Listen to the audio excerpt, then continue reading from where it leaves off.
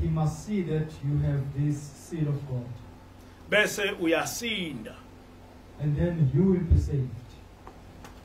Ngichazile ukuthi ingilosi buye yafika yathi asifake amasaka sifake amasaka emzimbeni wethu ukuze sibonakale ukuthi siyalila. I also explained that the angel advised that we wear sackcloth so that it can be clear that we are indeed mourning. Sizibophe ngamabhande amasaka ngoba asena amasaka esingase siwagqoke. That we should bind our waists with sackcloth bands because we don't have full sackcloth that we can wear on our bodies. Indlela leyo ebhalwe eBhayibhelini ukuthi silila ngokuthi sigqoka amasaka. This way of mourning is clearly written in the Bible, that we mourn by wearing sackcloth. Lokhu kufaka ingubo ezimnyama izinto zezinye izizwe. Wearing a black dress is something that is practiced by other Gentile nations. Yathi ngilosi bese sizila ngokuthi singakudli ukudla ngeSabatha. The angel also added that we should fast. We should not eat on the Sabbath day. Naleli bhande lamasaka silifake ngenkathi sizilile ngeSabatha. And we should also wear this band of sackcloth while we are fasting during Sabbath. Nami ngilifakile nje. I'm also wearing it. Nanti kwabangalazi. This is it, just for those who don't know it. Leli bhande leli ibhande lesaka. This belt is made out of sackcloth. Li bhande lesililo. It is a belt for mourning. Li bhande elitshela uNkulunkulu ukuthi inkosi sisesililweni. It actually tells God that we are mourning. Ngakho ke bonke abantu abamesabayo uNkulunkulu bazolilalela lelizwi lalisithunywa sasezulwini ukuthi asifake amasaka sibe namabhande amasaka. Therefore, all those who fear God will actually comply with this instruction that we should wear belts of sackcloth. Lokhu kuzila akukhona kwanamhlanje kuzolokhu kuqhubeka njalo ngamasabatha sisifundise ukuthi ngamasabatha singadli. This morning is not only for today. We need to get accustomed to the practice of fasting almost every Sabbath. We shouldn't be eating on the Sabbath day. Ngisho ukuthi ke asenze njalo ke bantwana basezulwini. Let us just stick to this practice, dear saints. Asingasikhohlisi ukucabanga ukuthi lesi sifo sivelele nje. Lesi sifo sivela uNkulunkulu ngenxa yezono zethu njengoba nakule ncwadi kusho njalo. We shouldn't fool ourselves by thinking that this pandemic has just emerged naturally or automatically. It has been brought down by God, as we have read in this passage. Uma sibuyela kuNkulunkulu sizovikeleka kulesi sifo. If we return and reconcile with God, we will be protected from this pandemic. Ngishilo ukuthi ingilosi yasitshela kungakafiki lesifo ukuthi sizofika yathi kasicele uNkulunkulu ukuthi asivikele kuso.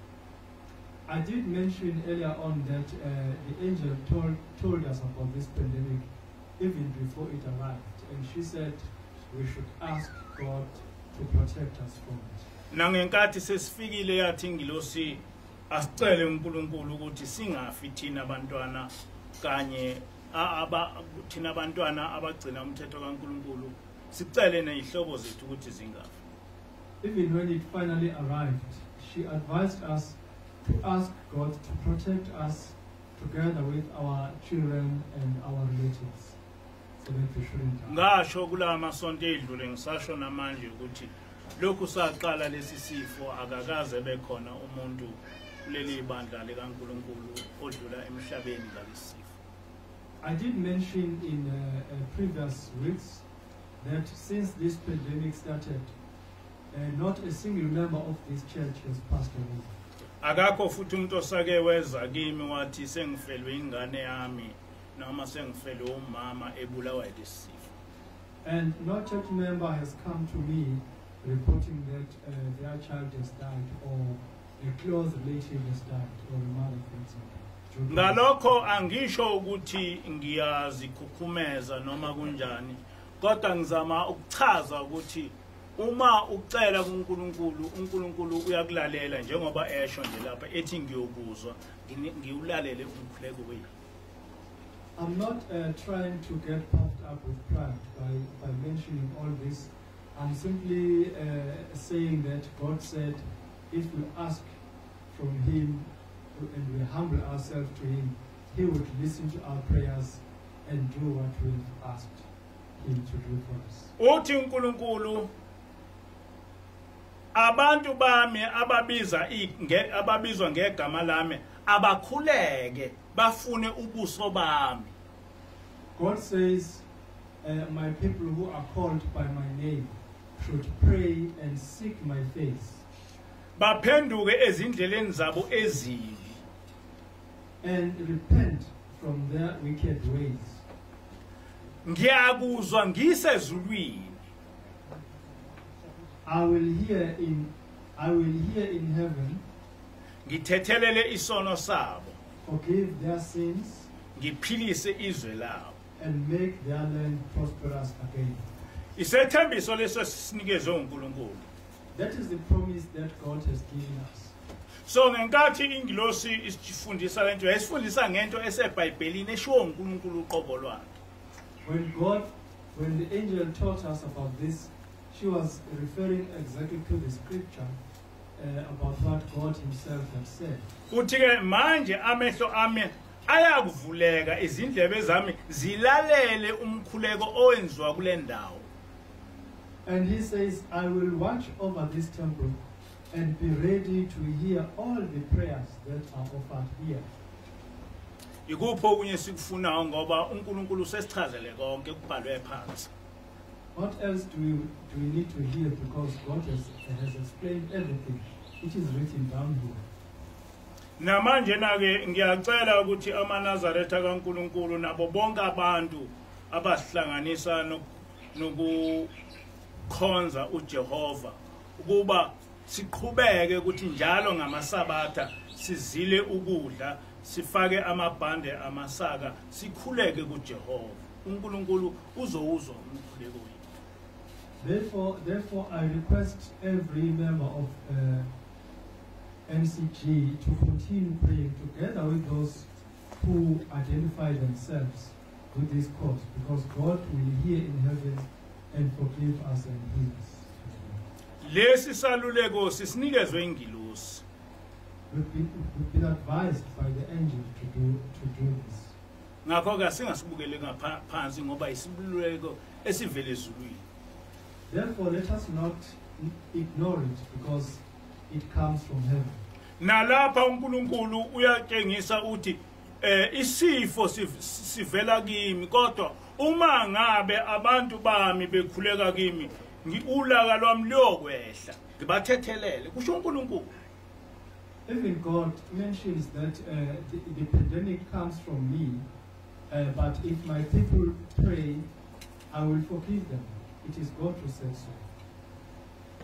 Isihloko sanamhla sithi ukuqedwa kwenkolo kaJehova ngabezizwe. Today's topic is, it says, the destruction of Yahweh's faith system by Gentiles. Ukuze sibe noNkulunkulu akusiyona into uNkulunkulu owazinqumela yona, kodwa ngokhokho bethu abathi mabehluphekile njengoba sihluphekile njena basebekhala uNkulunkulu. And the reason why we have such a God is not just because it happened automatically, but it was because our ancestors cried to God, and God eventually became our God, because they were in trouble. Exodus 3 verse 9 kuya ku 10 nanka amazwi kaNkulunkulu.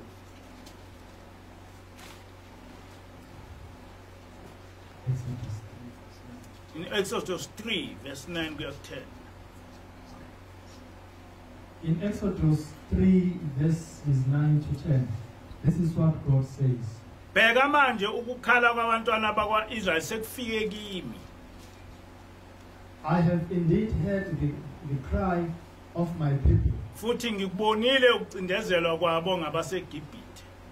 And I see how the Egyptians are oppressing them. Ngakho hamba ngiyakuthuma kuFaro ukuba ukhiphe eGibhithe abantu bami abantwana bakwa-Israyeli. Now I am sending you to the king of Egypt so that you can lead my people out of his country. Ngamanye amazwi ekuqaleni abantwana bakwa-Israyeli baba sekuhluphekeni behlushwa isizwe samaGibhithe njengoba sisekuhluphekeni njena sokufa sibulawa yilesifo esikhona. In other words, the children of Israel were in big trouble because they were oppressed by Egyptians, just as we are now in trouble due to this COVID-19 pandemic. Beboshelwa njengey'nkani. They were actually treated as beasts of burden. Base bekhumbula ukuthi konke khona uNkulunkulu woyise wokhokho babo ogama lakhe nguJehova. Base bethandaza becela ukuthi ehle ezulwini ezoba khipha kulolu usizo ababhekene nalo. They then remembered that there was a God of their ancestors, and they prayed very hard so that he could come down and liberate them from the oppression. Nangambela uNkulunkulu wakwenza lokho. And God indeed responded to their prayers and did it. Njengoba esho lapha ethi wehlile ezulwini kuba ezokhulula abantwana bakhe esandleni sikaFaro. Just as he says here that he had come down from heaven in order to liberate his children from the king of Egypt. Nempela uNkulunkulu wehla ezulwini wabakhulula abantwana bakwa-Israyeli esandleni sakaFaro noma uFaro wayezala uzama ukulwa kanjani nabo kodwa ekugcineni uNkulunkulu wamnqoba. Indeed, God came down from heaven and liberated his children of Israel from the hand of Pharaoh. Even though Pharaoh tried very hard to resist, but God finally overcame him. Lezi inhlupho eziyishumi ezehlela abantwana ezehlela abaseGibhithe zenziwa uNkulunkulu ziwubufakazi bokuthi uNkulunkulu wethu uNkulunkulu onamandla kangakanani. uNkulunkulu wethu ukwazi ukukhulula noma usosizini olunjani.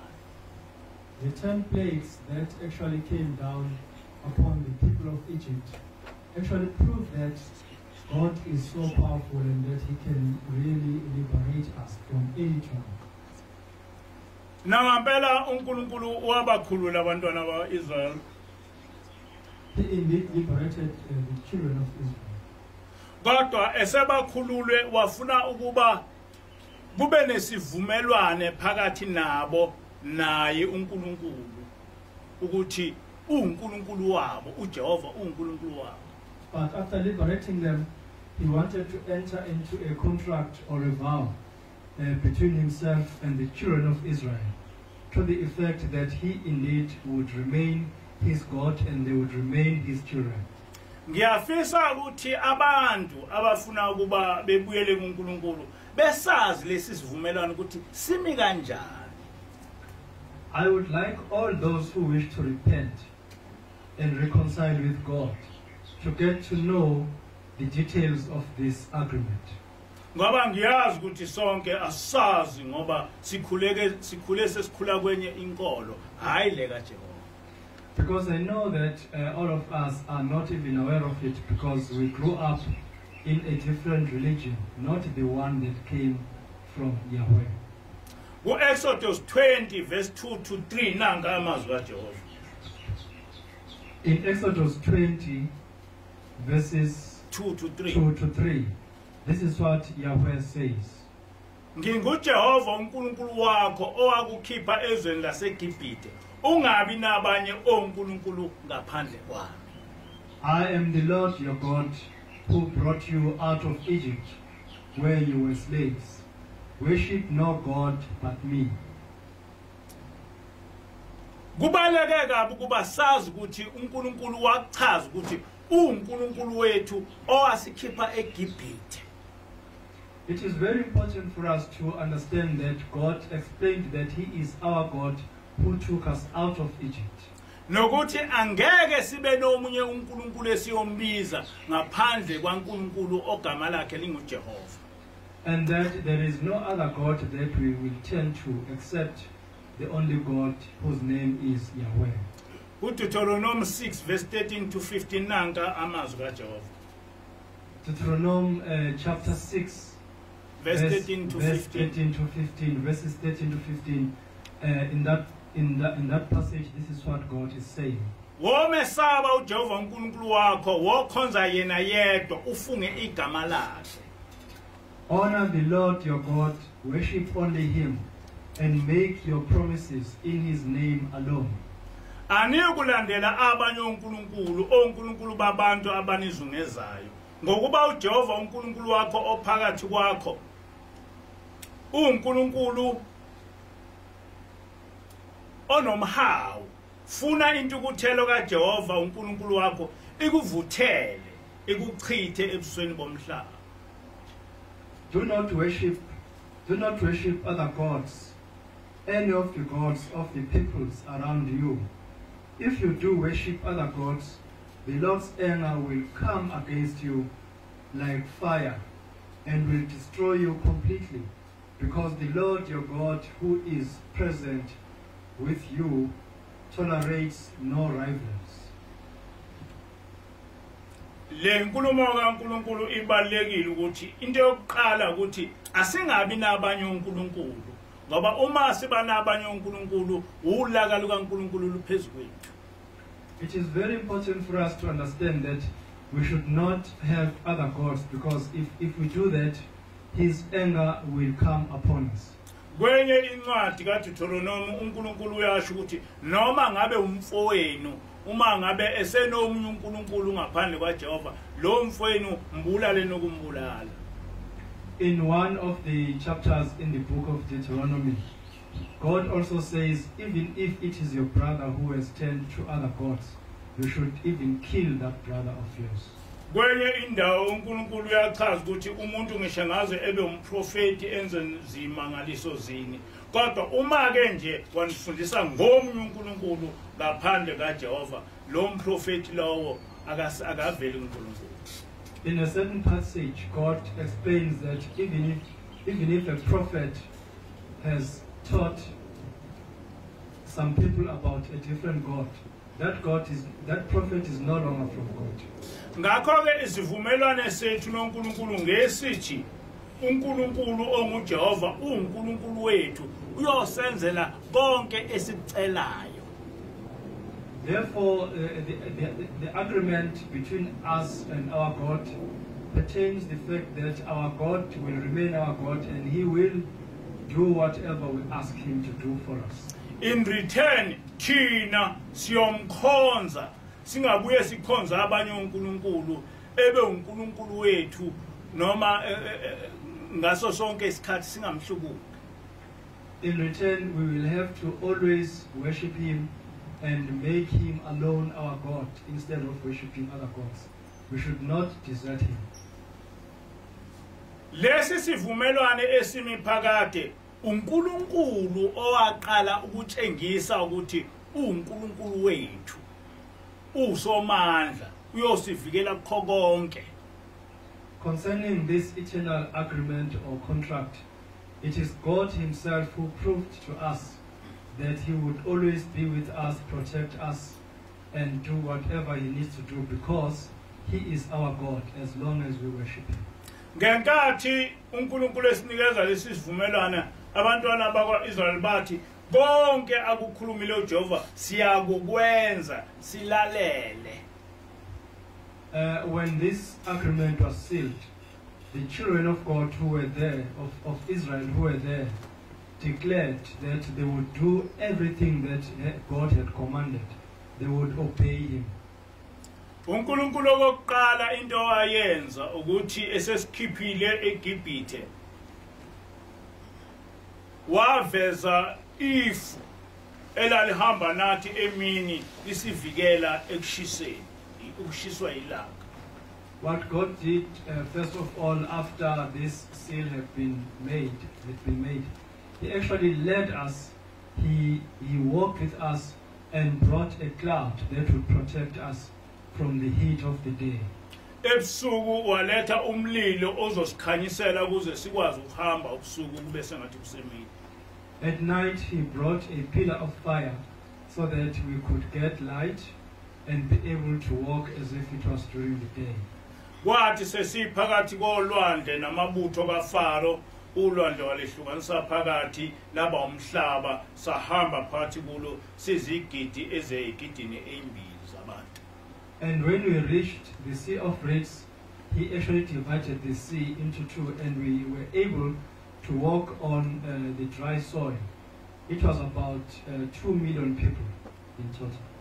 Kodwa kuthe mangabe sesiphumile ngale namabutho kaFaro nayingenile, ulwandle lwabuya lwababulala bonke.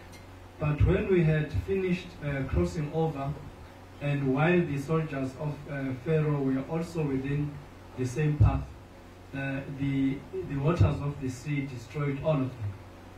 Sithema ngabe sesomile, uNkulunkulu wathi uMose akashaye itshe walishaya kwaphuma amanzi saphuza.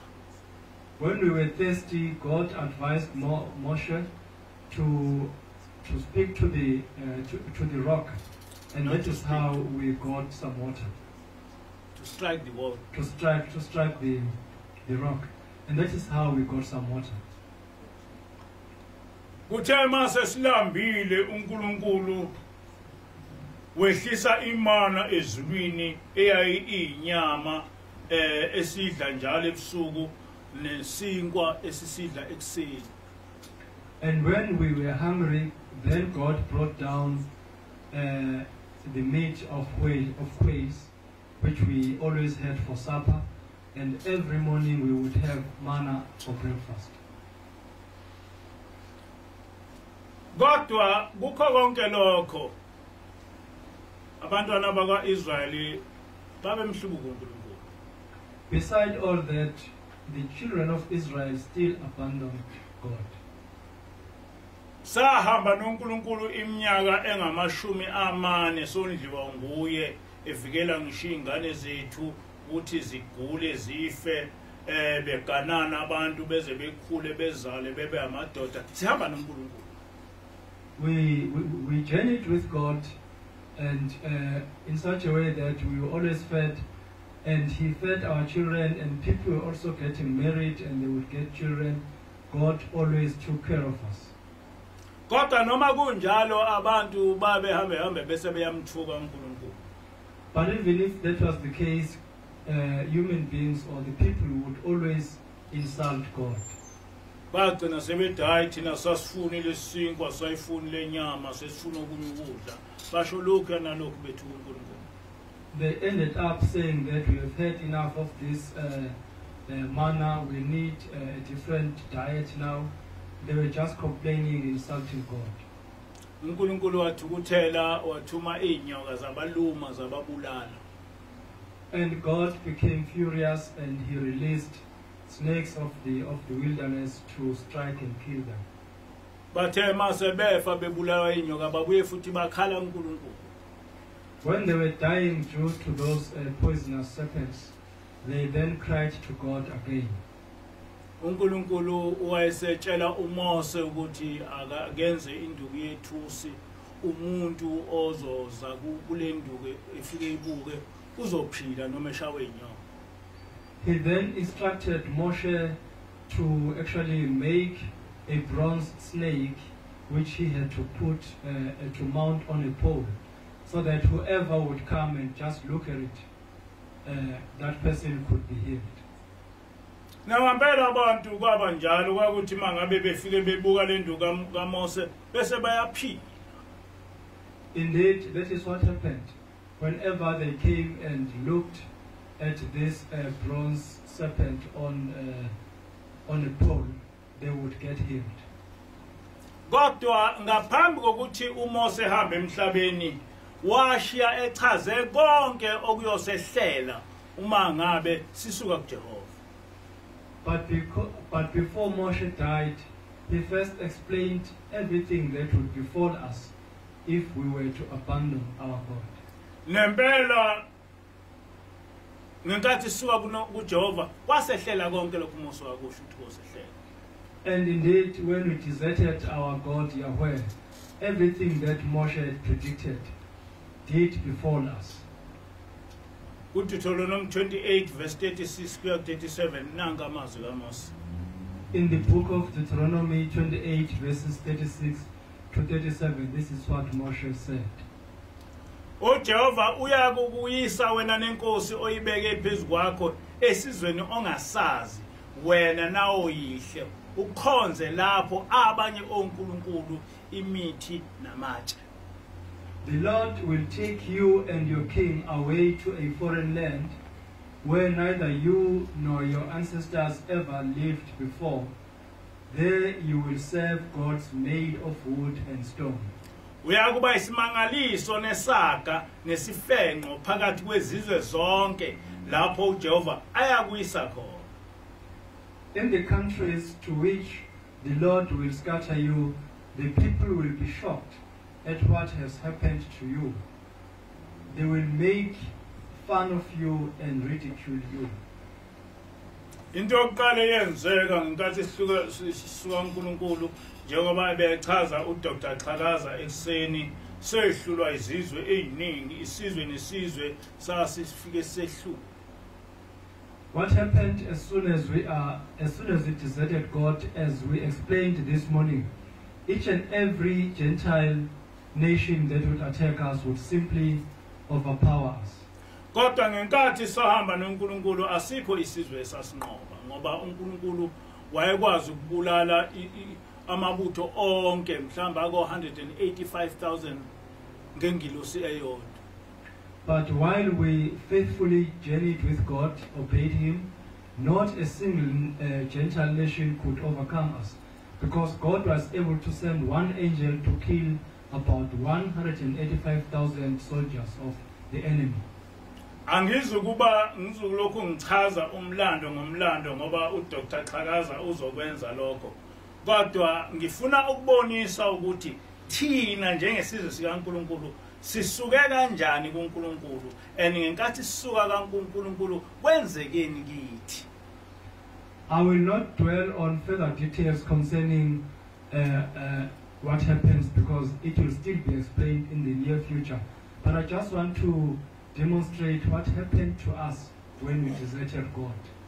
Njengoba kuchaziwe ekseni ukuthi sagcina sesibuswa amaGreek kodwa kwathi ekugcineni sabuswa isizwe samaRoma. It was explained this morning over the radio that we were even oppressed by the Greeks, but later on even the Romans did oppress us.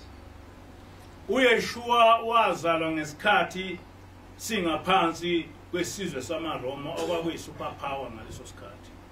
Yeshua was born while we were under the Roman Empire, which was the superpower of the day. Kwaze kwazalwa uYeshua wazalwa eminyakeni yo5 BC wayena 33 years okusho ukuthi wahamba emhlabeni ngo35 AD. When Yeshua was born, it was around 5 BC, and he died and left this planet when he was around 33 years, maybe around 35 AD. UYeshua ngaphambi kokuthi ehambe emhlabeni wakusho kuMathewu 24 ukuthi iJerusalem izohlaselwa. Even before Yeshua departed from this planet, he explained in the book of Matthew chapter 24 that Jerusalem would be attacked. Nangempela emva kokuhamba emhlabeni kaYeshua wabuya wayesetshela abafundi bakhe ukuthi leli ivangeli likaJehova alishunyayelwe umhlaba wonke likaJehova. Indeed, when he had died and was resurrected, he actually came to his disciples, or apostles, and instructed them to preach this gospel of Yahweh around the world. Nempela abafundi bakaJesu bahamba behambe beshumayela ivangeli ngoJehova nemithetho yakhe. Indeed, his disciples or apostles traveled almost around the world preaching the gospel of Yahweh. Ngabezizwe benza sengathi balemukela leli ivangeli likaJehova. Then the Gentiles pretended as if they were embracing this gospel of Yahweh. Kodwa bathe sebephakathi bashintsha. But when they had already embraced it, they then changed and became different from what they were. Basebeba abantu abawazondala amaJuda baba hostile kumaJuda la ayishumayela ivangeli kaJehova. Then they started to be hostile towards the Jews, who actually, or Judeans who had preached this gospel of Yahweh to them. Kodwa konke kwaphelela ngo-70 ngenkathi amaRoma ehlasela iJerusalema eyinqoba ekhipha abapriest eJerusalem. But the whole narrative culminated in 70 AD when Romans attacked Jerusalem and actually took out all the priests of the temple. AmaJuda noma amaHebheru ahlakazeka njengoba kusazochazwa endaweni ezahlukene ebalekela amaRoma. And then Hebrew Israelites were scattered almost all over the world, as we are still going to explain, and they were actually running away from Romans. Kwathi laba basalayo basebeba ngaphansi kwamaRoma sebebuswa inkolo yamaRoma isichithwa leka Jehova. Those who remained in the land had to live under the empire of the Romans and under the new religion which Romans had created, because Yahweh's faith system had been done away with. Lenkolo kaJehova yachithwa ngokusemthethweni ngomthetho obizwa kuthiwa ama-canon ama-creeds. Yahweh's faith system was officially done away with through what was known as the creeds. Besijwayele ukuthi siwafunda ama-creeds ukuthi ayimi kanjani. I used to read these creeds in detail so that people could understand how they were all about. Ngalama creeds kwachithwa ngisho amagama amaHebheru.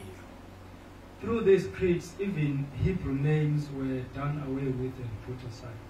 Negama likaJehova lachithwa. Even the name of Yahweh was set aside. Negama likaYeshua lachithwa. And the name of Yeshua was done away with. Kwase kuvuswa lenkolo ebebevele bekuyo inkolo yaseBabylon.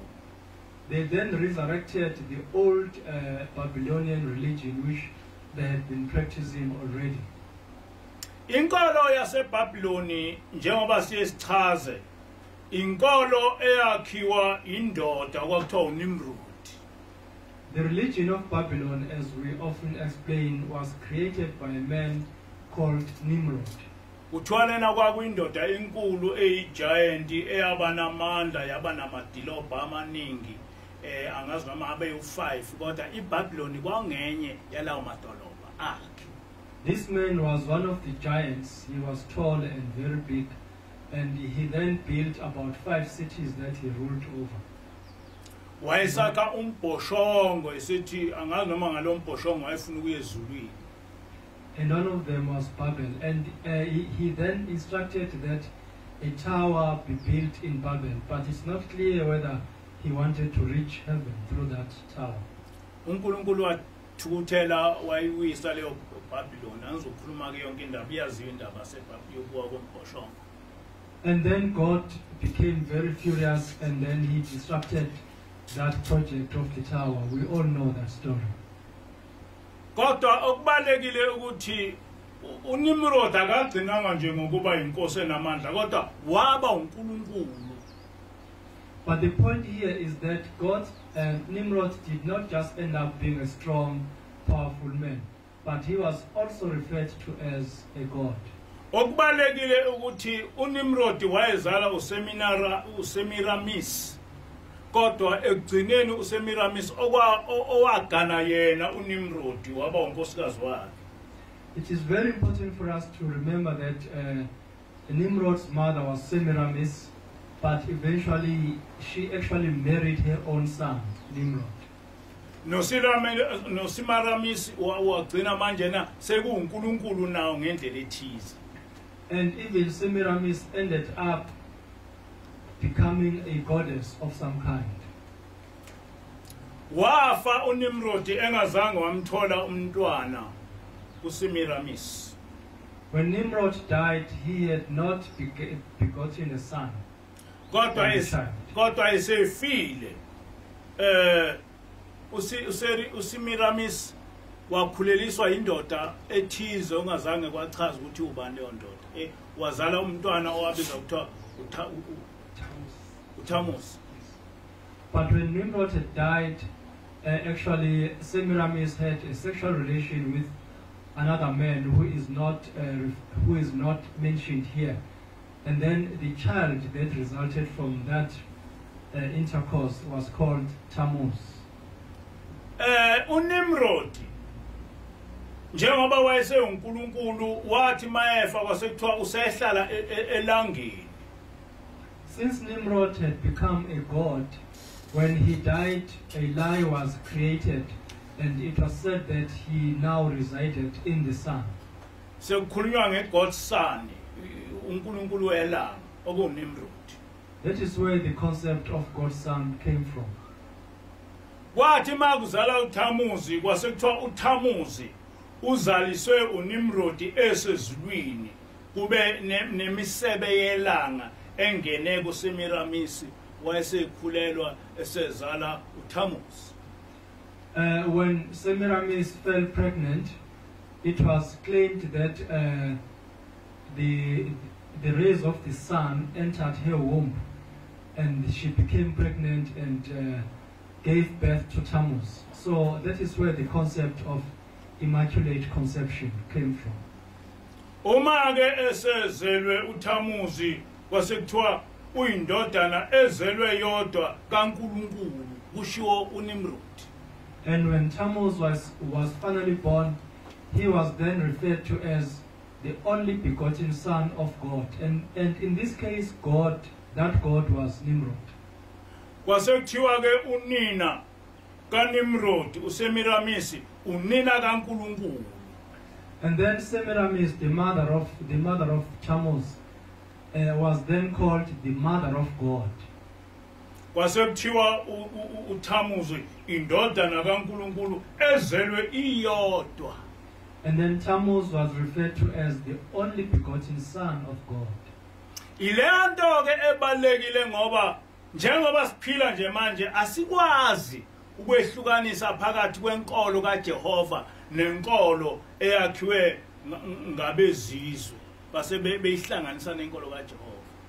It is very important for us to know all this, because right now as we are alive today, it is very difficult for us to distinguish between Yahweh's faith system and a religion that was created by Gentiles. Okokuqala uYeshua akazalwanga wabayedwa kunina. Wayinabafowabo. First of all, Yeshua was not the only son. He had siblings. So awukwazi ukuthi kusuthi uYeshua indodana ezelwe iyodwa engazalwanga wabayedwa. It is therefore impossible to refer to Yeshua as the only begotten son, because that was not the case at all. Enkolweni kaJehova kuyinhlamba ukuthi uNkulunkulu uzele. In Yahweh's faith system, it is blasphemy to say God has begotten a son. uNkulunkulu uyadala akazali. God does not beget, he creates. Okwesibili ngokwenkolo yethu uNkulunkulu akanayo indodana eyodwa, unamadodana amaningi ngoba zonke ingilosi zingamadodana kaNkulunkulu. Secondly, according to our faith system, God does not have only one son. He has many sons, because all angels are his sons. Ngisho eTestamenteni elidala maningi amadodana kaNkulunkulu. Even according to the Old Testament, God has many sons. uNkulunkulu ozalayo uNkulunkulu waseBhabhiloni. The only God that begets is the God of Babylon. Kuyinhlamba ukuthi uNkulunkulu unonina enkolweni kaJehova. It is also blasphemous to claim that within the faith system of Yahweh, God has a mother. Kodwa kwinkolo yamaBabylonians uNimrodi wayenonina. But within the religion of Babylon, Nimrod or Tammuz had a mother. Kwathi ke uma ngabe selicishiwe igama lika Yeshua, selicishiwe igama lika Jehova, kwase kusungulwa igama lika Tammuz esenikezwa igama okuqala ngesiGreek okwakuthiwa Isus, laseliba isiLatin kuthiwa Isus, okwagcina sekufakwa uJ ngoba ngaleso sikhathi wayengakafaka uJ, kwase kuba uJesus. Eventually, these Babylonians created a god whose name was Tammuz, but he was given a new name according to the Greeks. He was called Jesus. According to the Latin language, he was then called Isus. Leli gama lokuthi uThamuzi ebizwe ngamagama ahlukene akwangaqali ngoJesu ngoba naseGibhithe wayenamanye amagama awayebizwa ngawo. The fact that Tammuz was referred to as with many names, it was not a new practice, because even in Egypt there were other names that were used to refer to Tammuz. Ngenkathi amaRoma enza esungula lenkolo yawo ayengakufihlile ukuthi uJesus ekuseqinisweni uNkulunkulu welanga.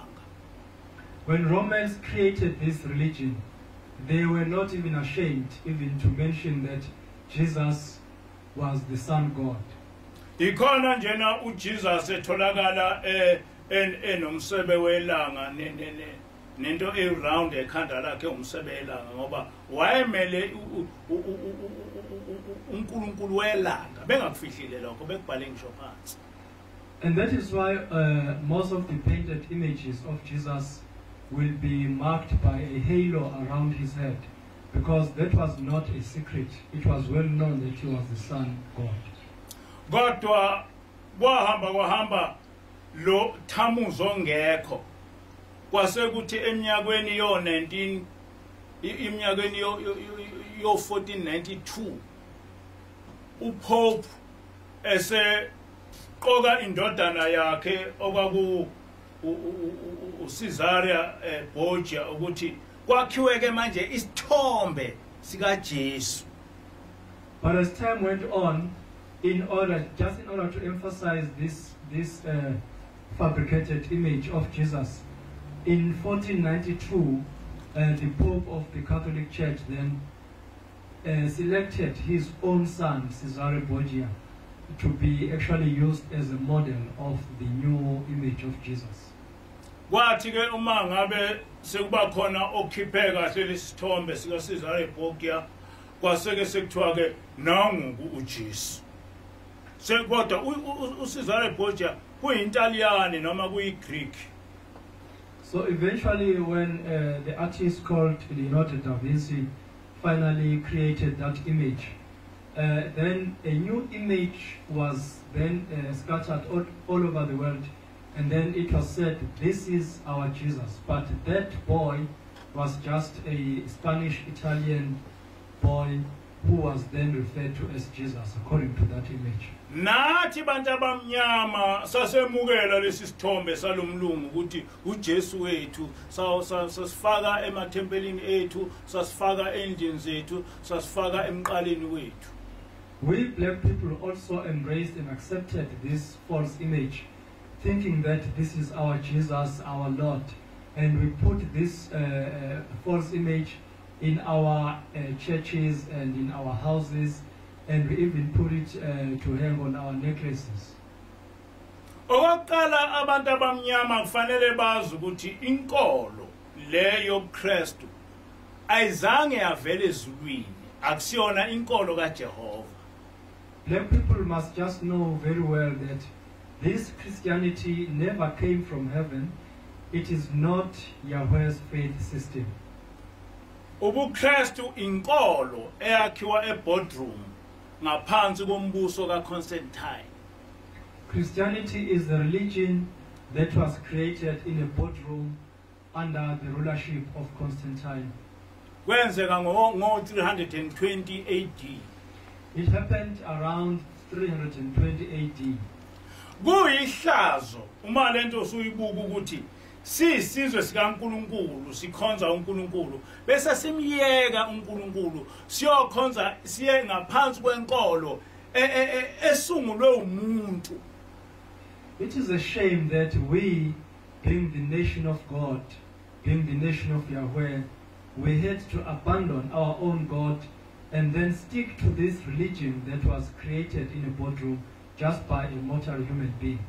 Zilungile ezinye izizwe ukuthi zazingakwenza lokho, kodwa thina njengesizwe sikaNkulunkulu ukuthi sishiye inkolo yethu bese siyolandela inkolo eyakhiwe umuntu ongayiso ngisho isizwe sethu ihlazo lelo.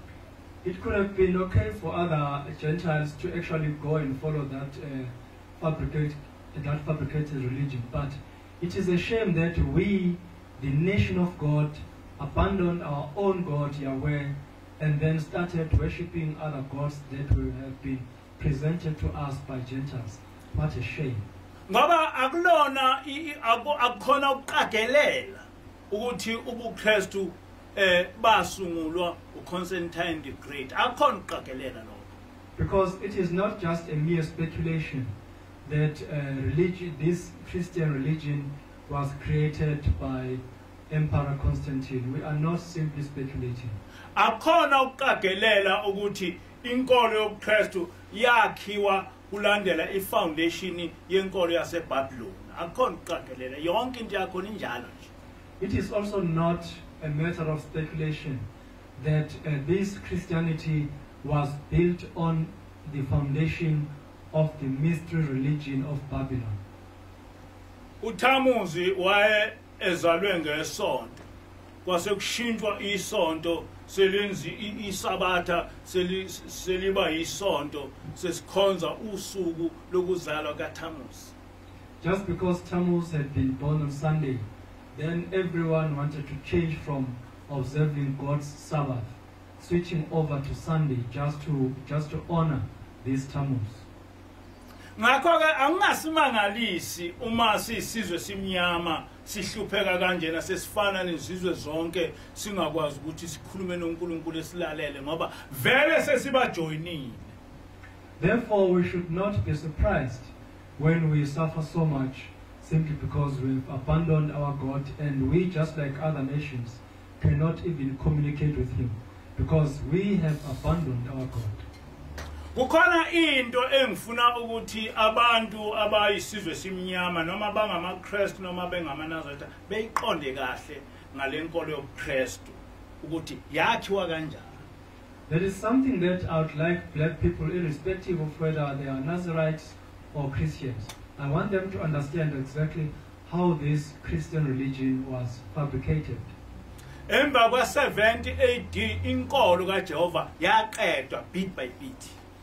After 70 AD, the faith system of Yahweh was systematically done away with. Kwasekuthi ngo 320 AD uConstantine esesungula ubuKristu ngokusemthethweni. And then Constantine actually created Christianity in around 320 AD, and he did that just officially. Kodwa igama elithi Christianity lali khona ngoba laqambeka ngenkathi ama-Gentiles ethuka abafundi bakaJesu bethi ngama-Christian okusho ukuthi small Christ noma umKrestwana. But the word Christian already existed by that time because Gentiles had been insulting those who were referred to as Christians. Because a Christian simply means a small Christ. Ngakho ke abalondoli bakaChrist kwakuthiwa ama-small Christ kuthiwa Christian. So the followers of Christ were referred to as Christians, meaning small Christs. Kodwa abalandeli bakaJesu babengawona amaKristu babe ngamaNazarene. But Yeshua's followers were not Christians, they were Nazarenes or Nazarites. Kodwa ngenxa yokuthi onke amagama amaHebheru ayesechithiwe kwakungakwazi ukuthi kuqhutshekwe nokuthi abalandeli bakaJesu amaNazaretha kusithiwa amaChristian. But because all Hebrew words or names had been done away with, it was then impossible for the followers of Yeshua to be referred to as Nazarenes or Nazarites. They were then called Christians. Ngithena inkolo yobuKristu yakhiwa ngokusemthethweni ngo-320 AD. Sevele siphelile inkolo kaJehova. I've just said that Christianity was created in 320 AD when Yahweh's faith system had already been destroyed. Kwasekuthi ngeminyaka yo-600 AD sekwakhiwa iTestament elisha. And then around the year 600 AD, the New Testament was then created. Kwasekuhambe kuthatha yonke imibhalo yabafundi bakaJesu babe ngasekho isiyenziwa incwadi. And then all the writings of Yeshua's apostles were then taken, combined, and then made up into a book when they had already died. Lawo mabhuku ngenkathi sebhalwa distortwa ukuze ehambelane nenkolo eyayisikhona. When those writings were transcribed, they were heavily distorted so that they could correspond with the agenda of the religion that had been created. Izincwadi ezazibhalwe abapostoli okwakuthiwa the Gospel of the 12 zashiswa. All the books that were written by apostles, which were referred to as the books of the 12, the Gospel of the 12, were banned. Kwasekuthi incwadana yatholakala ukuthi the Gospel of the Nazarenes yathathwa yayisibizwa ngokuthi incwadi kaMathewu nayo yayisidistortwa kuhambe kuthathwa okunye kushiwa okunye kubekwa ngendlela okuzovumelana nalenkolo eminyakeni yo-600 AD. And then a booklet that was called the Gospel of Nazarenes was also taken and distorted, and then it was called the Gospel of Matthew. But it was heavily distorted because it had to actually correspond with the agenda of the new religion of the Gentiles. Into ke esidida sonke nami yakuyangidida ngingakazi lutho ukuthi uma ufunda iNew Testament akukho lapho okubonisa khona inkolo yamaRoma. What also confused me a lot is that when one reads the New Testament, nothing shows that it is actually part of a religion that was created by the Roman Empire. Ngithena iBhayibheli labhala ngo-600 AD kodwa inkolo ikaJehova yaqedwa eminyakeni yo-70 AD. I said the Bible that we know today was written around, or the New Testament was written around 600 AD, but Yahweh's faith system was actually destroyed around 70 AD. La uma ufunda iNew Testament akukhulunywa lutho ngokuthi ubuKristu busungulwe kanjani. When one reads the New Testament, it is never mentioned how Christianity was created or fabricated. Kuye kukhulunywe ngabapostoli as if abapostoli babe ngamaKristu kanti abapostoli bahamba bengayibona amaKristu bengazi ukuthi ngobuKristu. Apostles are mentioned in these books of the New Testament as if they were Christians, but in fact apostles died as people who actually belonged to the faith system. They were not Christians at all. Ngaleyo ndlela kwenza ukuthi thina sithi masi sithi singamaKristu sicabange ukuthi siyinkolo kaJehova ngoba eTestamenteni elisha awukwazi ukukwehlusa lokho kwenziwa ngamabomu. Therefore, whenever we refer to ourselves as Christians, we cannot even understand that that is not the case, because in this religion it is not distinguishable between Christianity and the faith system of Yahweh.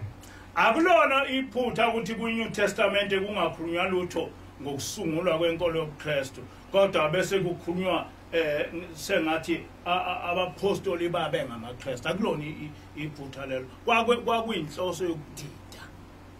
It was very, very deliberate that apostles were always projected as Christians, even though they were not Christians. The purpose was to confuse humanity. Akulona iphutha ukuthi uma abapostoli babekhuluma ngoYeshua bese likhishwa igama lika Yeshua sekufakela kaJesu. Lokho bese kukhulunywa ngoNkulunkulu omthathe emunye. Lokho kwakwenzela ukuthi sidideke singaboni ukuthi ubuKristu buqalaphi inkolo kaJehova iqalaphi iphelaphi. And the name of Yeshua was deliberately distorted in such a way that the concept of Trinity was mentioned so that we could never understand exactly where Christianity started and where Yahweh's faith system was destroyed. Abanye abantu babethi igama elithi Yeshua or elithi Jesu likuhumusha kwegama elithi Yeshua ongalona iqiniso. Some people claim that the name Yeshua is a direct interpretation of Jesus, which is not actually valid. Igama elithi Yeshua lisho ukuthi uJehova uyaphilisa. The name Yeshua simply means Yahweh saves. Uma ngabe lalifakwa esingisini kwakuthiwa uJoshua. If it was translated into English, it would be Joshua or Yehoshua.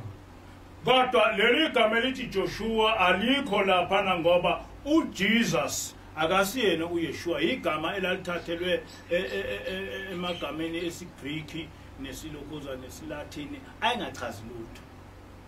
But this name doesn't appear there simply because Yeshua or Yehoshua or Joshua doesn't mean Jesus, because Jesus is a meaningless name which was actually taken from Greek and Latin. Enkonde ukukusho ukuthi njengabantwana umasi enkonde ukusho ukuthi uma sifuna ukubuyela kuJehova asiqonde kahle ukuthi umngcele phakathi kwenkolo kaJehova nobuKristu uhlukana kuphi. My main point here is that if we really want to reconcile with God, we need to check very clearly exactly where this religion of Christianity differs from the faith system of Yahweh. Enkolweni kaJehova akakaze ayikaze ibe khona indodana ezelwe iyodwa kaNkulunkulu ngoba oqala uNkulunkulu akazali.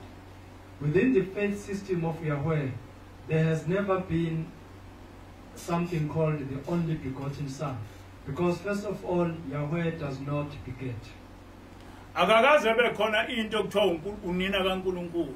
uJehova akakwazi ukuba ekuzalwa umuntu noma uzalwa uNkulunkulu, whatever you call it. Within the same faith system, something called the mother of God never existed, because Yahweh cannot have a mother. Even lokhu ukubeka uJesu njengomuntu oyedwa oyise obiza uNkulunkulu ngokuthi uyise ku wrong ngoba bozonke ingilosi zingamadodana kaNkulunkulu. even referring to Yeshua as the only person who refers to God as the Father is absolutely wrong, because all angels refer to Yahweh as the Father. Even lokhu ukuthi khona uNkulunkulu indodana neNkulunkulu khona uNkulunkulu uyise neNkulunkulu indodana neNkulunkulu umoya engcwele into yakhiwe engekho uNkulunkulu munye abanye abaprofeti noma zithunywa ikaNkulunkulu. Even this concept of God the Father, God the Son, and God the Holy Spirit is absolutely invalid, because there's only one God. Others are just prophets and messengers of God. Lokho umthetho kaNkulunkulu onguJehova obhalwe phansi njengoba ngufunda.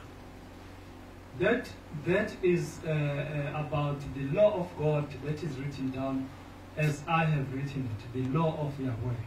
Njengokuba na Isaiah washo kanjalo uNkulunkulu wathi uyena yedwa uNkulunkulu angakho akaze bekhona uNkulunkulu ngaphambili angeke bekhona uNkulunkulu emva kwakhe. Uyena yedwa umsindisi.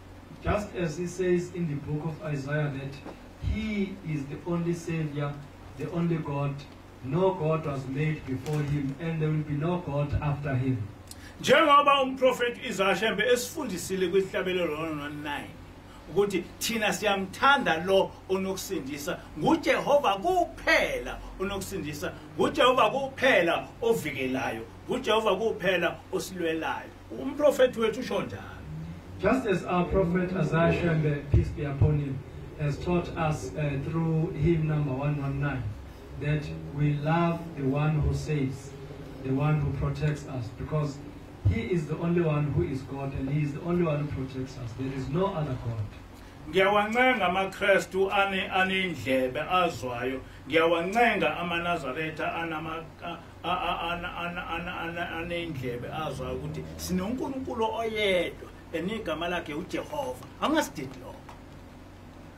I beg all Christians and all Nazarites who can hear, and I wish to tell them again that we only have one God. We should not be confused about that. Ukuthi abanye ngabaprofeti zithunywa ikaNkulunkulu abalingana uNkulunkulu abasiyena uNkulunkulu asingayididi inkolo kaJehova ibhalwe phansi nomprofeti wethu Isaiah esifundise kahle ngayo. And that others are prophets or messengers, and they are not equal to God, they cannot be equal to him. And that is what our prophet Isaiah has taught us. We should actually focus on what is written down in the scripture. Namhlanje na iCovid-19 ibulala bonke abantu, ibulale kakhulu abantu base Europe. Kodwa la eAfrica ibulala kakhulu thina eSouth Africa. Ongafanele kwenzeke lokho.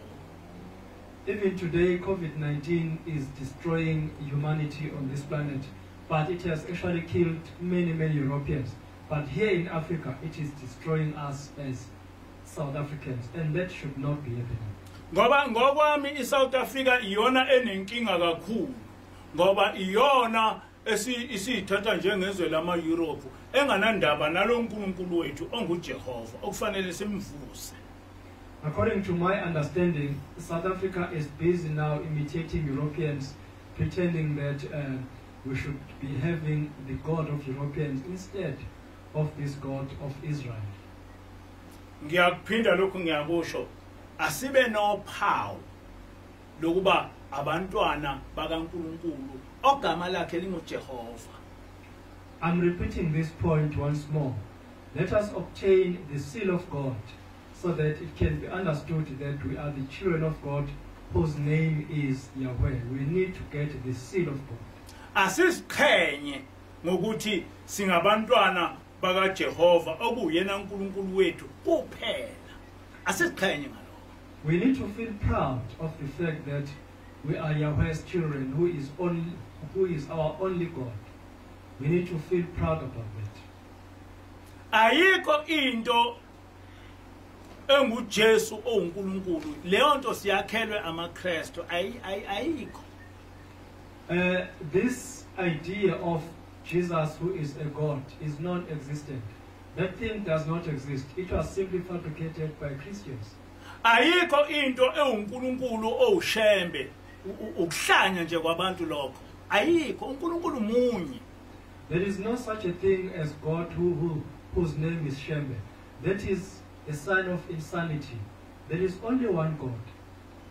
And asikwazi ukuthi sisuke kulokho ngoba yona qiniso iqiniso lenkolo kaNkulunkulu esifundiswe abaprofeti bonke, esifundiswe uYeshua, esifundiswe umprofeti uIsaiah, okufanele ukuthi sivuse. And we cannot depart from that truth, because that is exactly what all the prophets have taught us, from Prophet Moshe, other prophets, Yeshua, and even Shembe. We therefore need to revitalize this faith system. Ake sikhohlwe ukuthi ngingumKristu, ngingumNazaretha, ake sifune uJehova, uNkulunkulu okuyena okhona ukuthi ngikholwa ngaphansi kwaJehova. Bese sikhuluma ke ngabaprofeti emva kwalokho. Let us therefore forget about our different affiliations as Christians or Nazarites. Let us check exactly what God wants us to know, because we all want to worship God whose name is Yahweh. And uNkulunkulu wethu uJehova ukhonza ngokugcina imithetho yakhe. And our God Yahweh can only be worshipped simply by carefully observing his laws. Njengoba ngasho ake sifunde ukugcina iSabatha, sifunde nje ngokugcina iSabatha. As I have mentioned in the past, let us get accustomed to the practice of observing the Sabbath. Ake sifundise nje ukuthi singaphuculi ikhanda lethu singabantwana bakaJehova ngoba sizenza isinengiso. Let us also get used to the fact that we are not supposed to be shaving our heads, because that is an abomination in the eyes of God. Ukuze uNkulunkulu ebuye kithi njoba ebhalile lapha uyobuya ngoba sikhuleka futhi sizidentifyile ukuthi singabantwana bakhe. In order for God to return to us, he will come to us only when we have started praying, identifying ourselves as his children.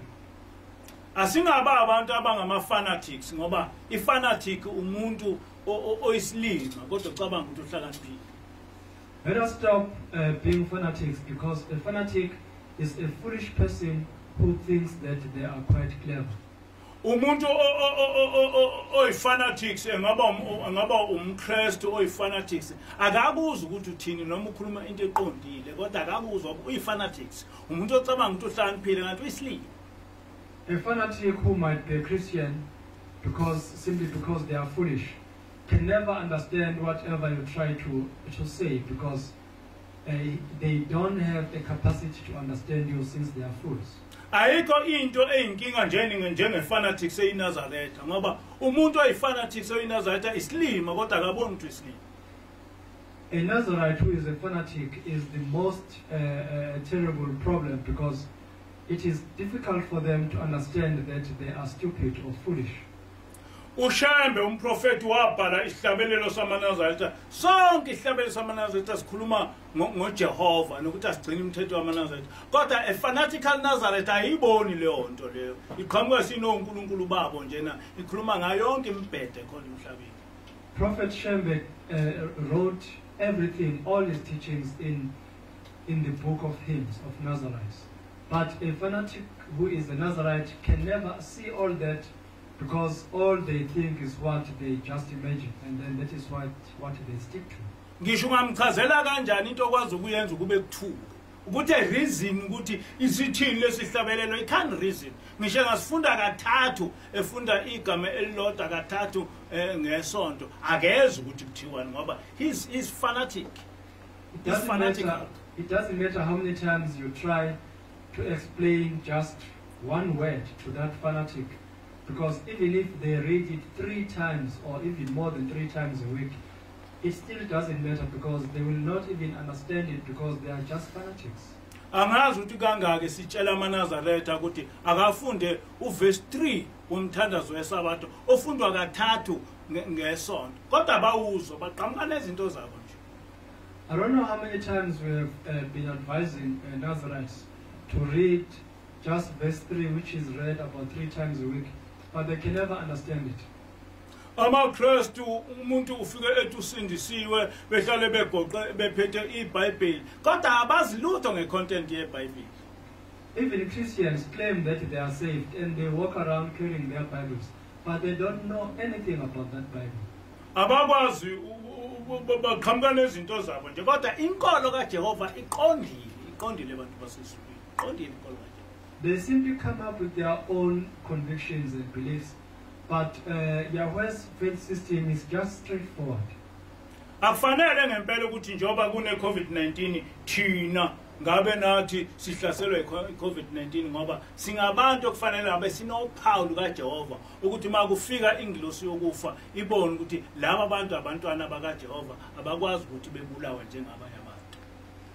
We should not even be inflicted by COVID-19 because as the children of God we should be having a seal that came from God, because when the angel of death comes, that seal should indicate that we are the children of God and we cannot be destroyed. May the Lord bless whatever has been written. I'm praying now. uNkulunkulu onamandla wonke isobo bonke abamkhonzayo. Siyabonga Nkosi umsa wakho nothando lwakho. Wena Nkosi usiphile amandla kuba Nkosi size kule nkonzo yakho. Sizokudumisa kuyo. Ngicela Nkosi kuba bonke obakhethile. Bakwesaba, bakuthanda, bakulalela. Kuba Nkosi ubavikele Nkosi kulolu bhubhane olukhona emhlabeni.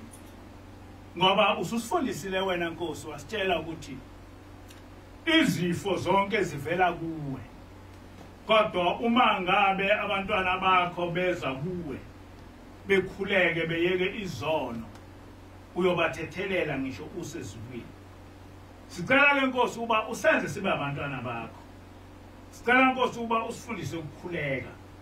Sicela Nkosi uba usifundise ukuyeka izono, siyeke izinto ezimbi ongayithandi. Kodwa silandele umthetho wakho. Bonke Nkosi abantwana abazilayo bezile ngesabatha bezilele ukuthi lesi sifo singabehleli. Bonke Nkosi abantwana abagcina isabatha lakhe lingcwele. Ungavumi Nkosi ukuthi bebulalwe lesi sifo. Zibonakalise Nkosi ukukhulu bakhe emhlabeni. Zibonakalise Nkosi ukuthi wena ukhona ngeke ufaniswe nalutho. Lokho Nkosi okwakwenzeka emandulo kwakuthi Nkosi abaGibhithe ebulawa Nkosi izifo ezahlukene kodwa abantwana bakho basinde. Sicela namanje Nkosi usenze sibe abantwana bakho. Singafi kalula sibulawa izifo njengabantu abangazi indaba yakho. Sicela Nkosi uba usifundise Nkosi indaba yakho. Uhlale nathi Nkosi ngesonto isikhathi. Ngelakho Nkosi igama manje kuze phakade. Amen.